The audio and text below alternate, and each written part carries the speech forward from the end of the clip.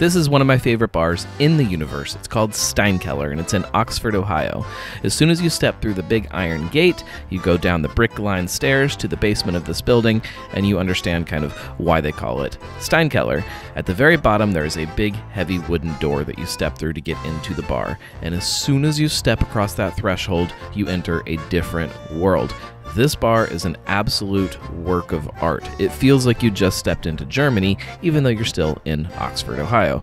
They nail the decorations and all that stuff, but that's the easy part.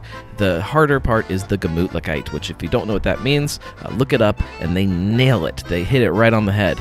Authentic German food, authentic German beer, which is probably more important if you're me.